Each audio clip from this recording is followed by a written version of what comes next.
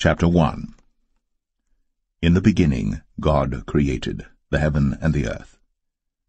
And the earth was without form and void, and darkness was upon the face of the deep. And the Spirit of God moved upon the face of the waters. And God said, Let there be light. And there was light. And God saw the light that it was good. And God divided the light from the darkness.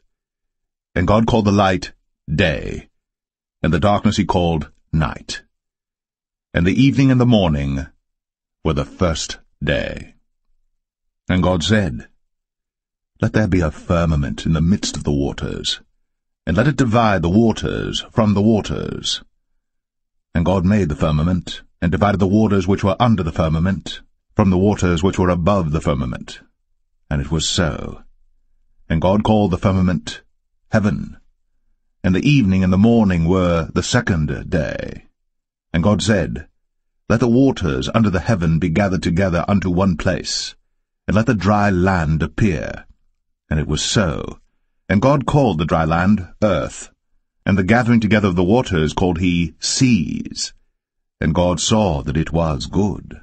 And God said, Let the earth bring forth grass, the herb yielding seed, and the fruit tree yielding fruit after his kind, whose seed is in itself upon the earth.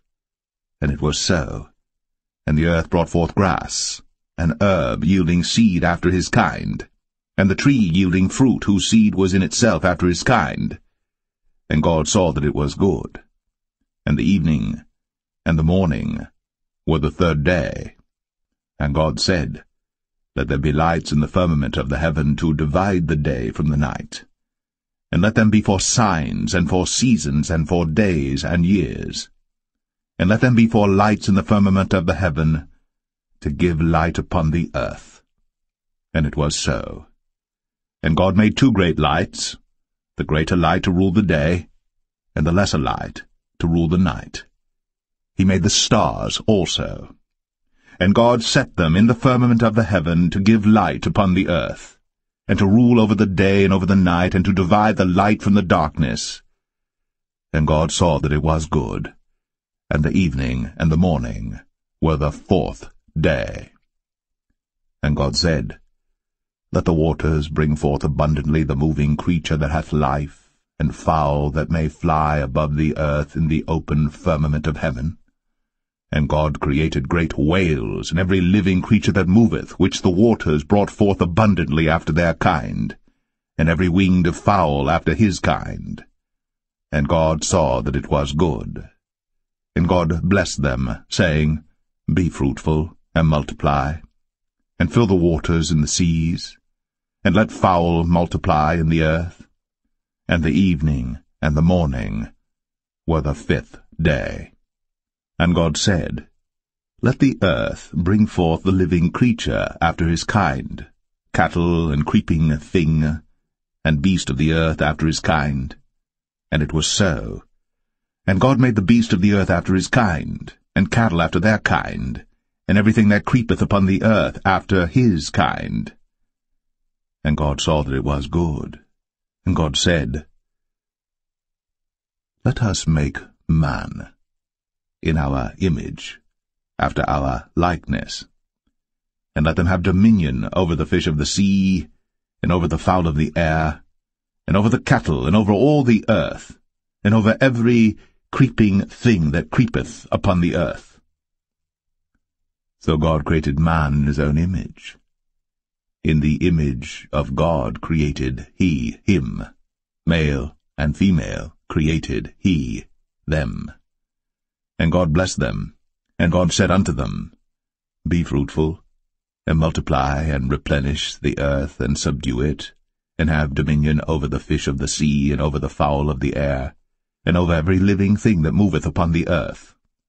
And God said, Behold, I have given you every herb-bearing seed which is upon the face of all the earth, and every tree in the which is the fruit of a tree yielding seed. To you it shall be for meat. And to every beast of the earth, and to every fowl of the air, and to everything that creepeth upon the earth, wherein there is life, I have given every green herb for meat. And it was so. And God saw everything that he had made, and behold, it was very good. And the evening and the morning were the 6th day. Genesis 2. Thus the heavens and the earth were finished, and all the host of them. And on the 7th day God ended his work which he had made, and he rested on the 7th day from all his work which he had made. And God blessed the 7th day, and sanctified it, because that in it he had rested from all his work which God created and made.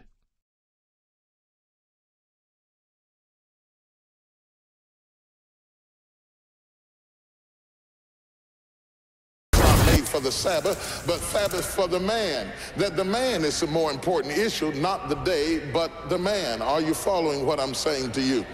He is the new covenant. It's all about him. It's not about keeping this rule or keeping that day or that day. It's about Jesus. Now, Jesus never said a word about keeping the Sabbath that we can read in the New Testament. And the Sabbath was made so that we can rest. It's a time, yes, to worship God, but it doesn't mean it's the day for going to church. Are they preaching like Abel or preaching like Cain? Matter of weeks, we are looking at the coming of Jesus Christ immediately. It is imminent. Get ready. Observe the Sabbath day. Observe means to do more than remember. Observe means you physically go to God's house to worship him, to praise him, to clap your hands, O you people, and shout unto God with a voice of triumph. This is his day. This is his house. We are his created. He is our provider. He is our defender. He is our high tower. He is our Father which is in heaven, and he's worthy of our highest praise. Give him praise in the house.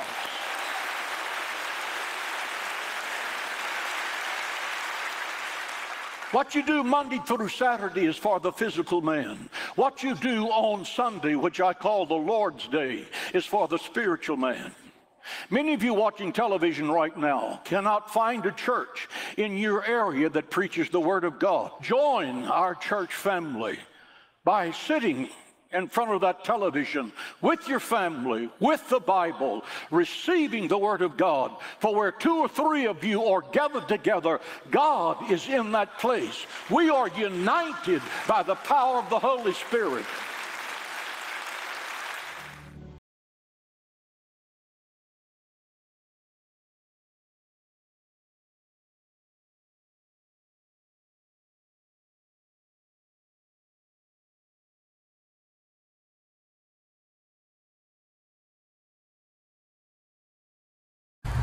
Forgetting the arguments about whether or not we have to keep the Sabbath commandment or any of the other commandments, a simple question. In Genesis 2, verse 3, it says that God blessed the 7th day. Where in Scripture do we read that blessing being taken off of the day? When did God ever unbless the day? Everybody knows he never unblessed the day. But when you're going to just follow what your pastor says, who's just following what his teachers told him, then you don't really care to look into these questions, do you? When was the blessing ever taken off the 7th day? Answer, never. If thou wilt enter into life, keep the commandments, Christ said in Matthew 19, verse 17. Not that that earns you your salvation, but it is a condition. Repentance is a condition. Belief in Christ is a condition. When was the blessing ever taken off of the 7th day? It never was. Have a blessed, joyous Sabbath, everyone. Peace all. Bye-bye. Now, since we're going to be talking a lot about sin, that ugly little word sin, let's go to our Bibles and find a very simple, clear definition of sin that all of us can agree on. 1 John 3, verse 4. I do not know of any more succinct definition of sin in the Bible than this. 1 John 3, 4. It says, whosoever committeth sin transgresseth also the law, for sin is the transgression of the law. Now, isn't that plain? It says sin is the breaking of the law. You say, but Brother Joe, I don't know what law that's talking about. What does that mean? What does it refer to? Let's go back now to Romans 7, verse 7, and let Paul explain to us exactly which law is involved here in this in this act of sin. Paul says in Romans 7:7, what shall we say then? Is the law sin? God forbid. Nay, I had not known sin but by the law, for I had not known lust, except the law had said, thou shalt not covet. And he quotes right out of the Ten Commandments. The one that a lot of modern theologians have simply thrown out the window. Paul didn't know anything about it being old-fashioned or out of date or irrelevant, did he? No. He said, look, I wouldn't even know what sin was if I didn't have that law of the Ten Commandments to speak to me.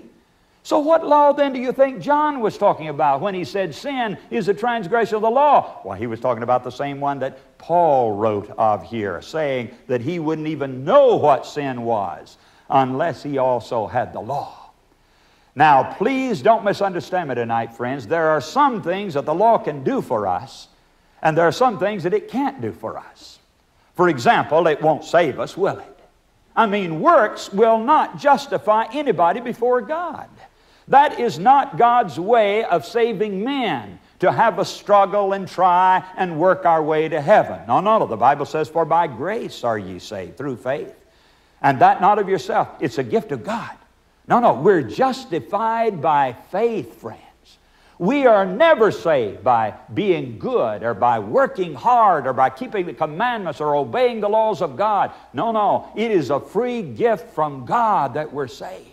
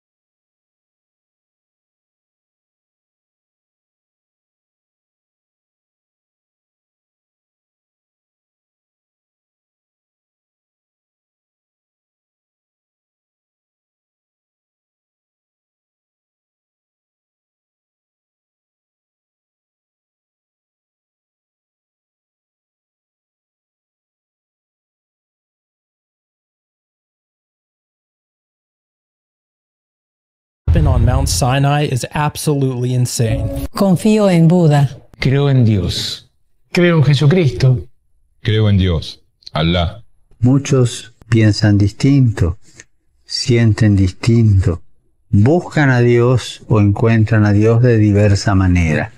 En esta multitud, en este abanico de religiones, hay una sola certeza que tenemos para todos. Religious leaders are gathering November 6th through the 18th for a ceremony they're calling Returning to Sinai, where they say that they're going to issue a new 10 commandments to repent for man-made climate change. The website Interfaith Center for Sustainable Development has an article discussing the upcoming event titled In Sinai, a Prophetic Call for Climate Justice and Ceremony of Repentance. Mount Sinai is of course where Moses received the 10 commandments, but these religious leaders are actually calling for a new universal 10 commandments. Todos somos hijos de Dios.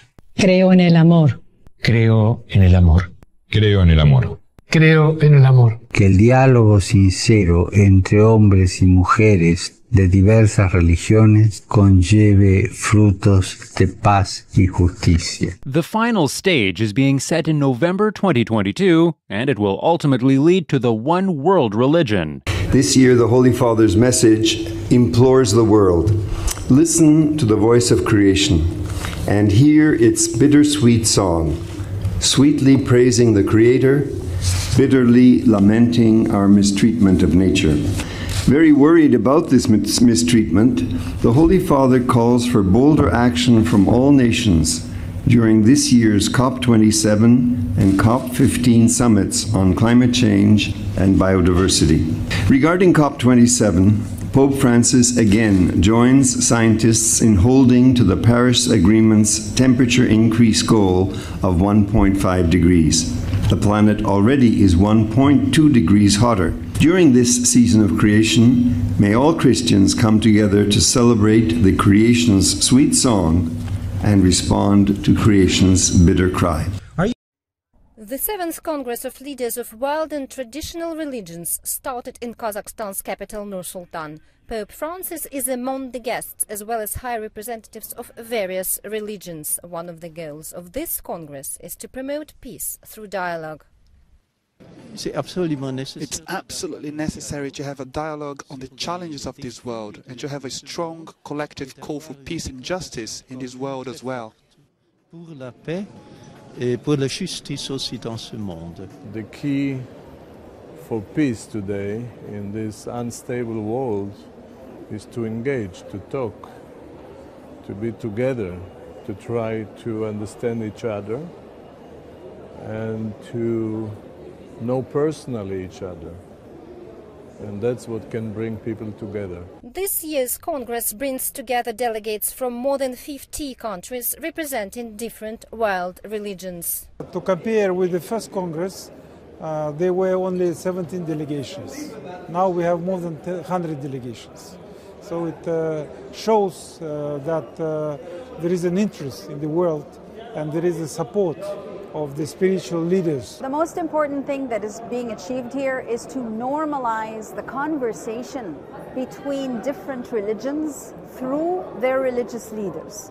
It is to make it popular and important for religious leaders to come together as one, which is very rare and we don't see it very frequently, but it essentially normalizes the space of convening between different religions. And in our times and in our world, that's very important. Many global challenges were raised at this Congress, and the pandemic was one of them.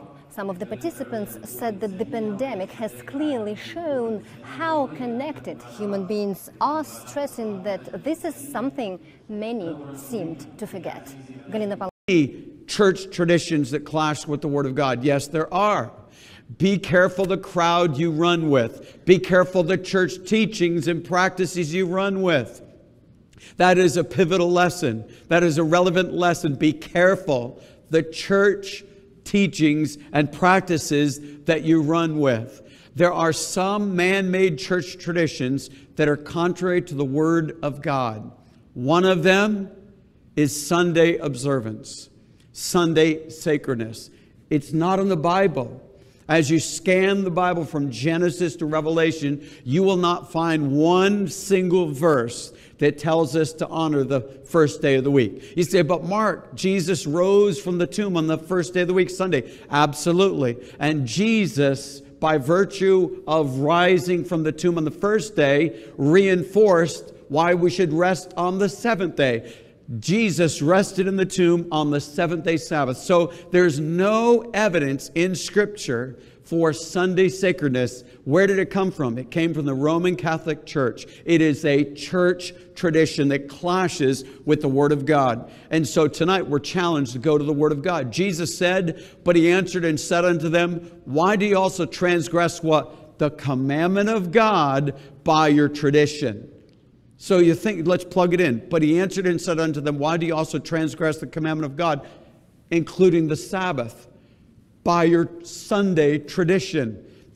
In vain, when we know better, that is when we know better, in vain they do worship me, teaching for doctrines the commandments of men. And so in the time of Christ, they were putting church traditions above the Bible. Is that happening in our day? Yes, it is. And so are there some popular, dangerous deceptions now in the Christian church? There are many.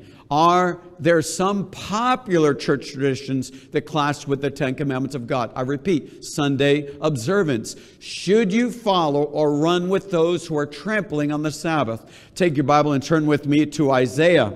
Isaiah chapter 58. Are you ready to learn some things tonight?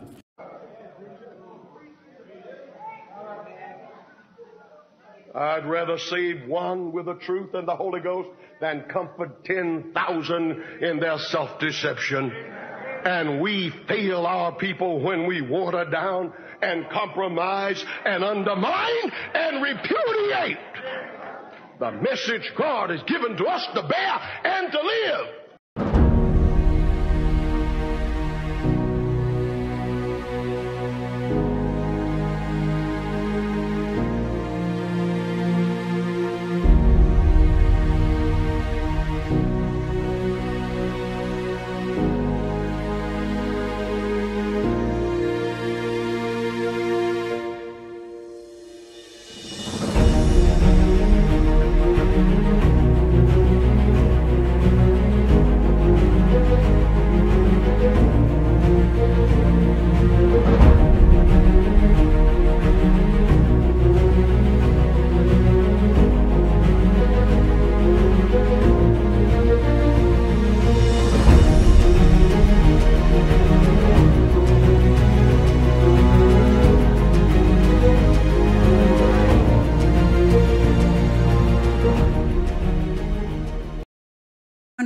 underpins a world order is always the financial system.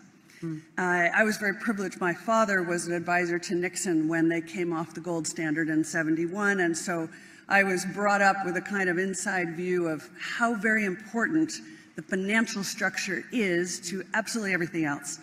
And what we're seeing in the world today, I think, is we are on the brink of a dramatic change where we are about to, and I'll say this boldly, we're about to abandon the traditional system of money and accounting and introduce a new one. And the new accounting is what we call blockchain. It means digital.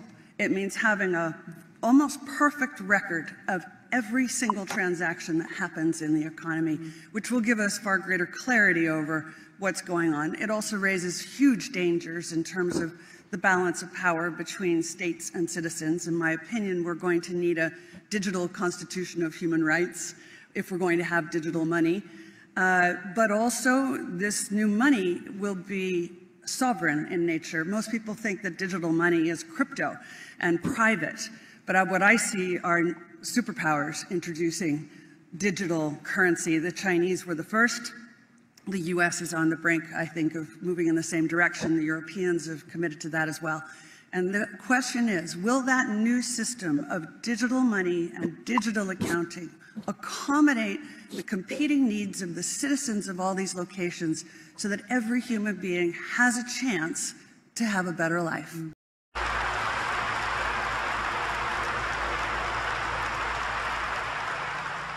It was a rare moment. Pope Francis alone, praying. He placed a rose atop the etched names of the 3,000 victims of the 9/11 attacks. His goal? Bringing people together. The pontiff chose this place to promote worldwide peace. The Pope joined hundreds of leaders of different faiths to talk about healing. Together, he led a prayer of peace for a violent world.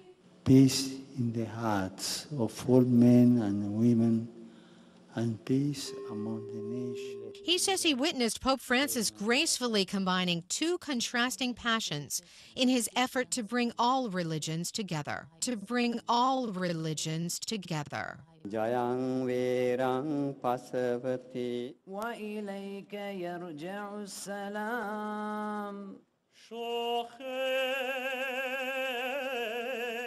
The words may sound different, but the Pope gathered them into one voice for peace. Papa Francesco, on behalf of this very distinguished group, representatives of the Hindu, Buddhist, Jain, Sikh, Native American, Jewish, Islamic, and Christian communities of New York City, our civic and public officials, and the board of the September 11th Memorial Foundation, I renew to you our welcome and our joy at your visit. Welcome, Holy Father.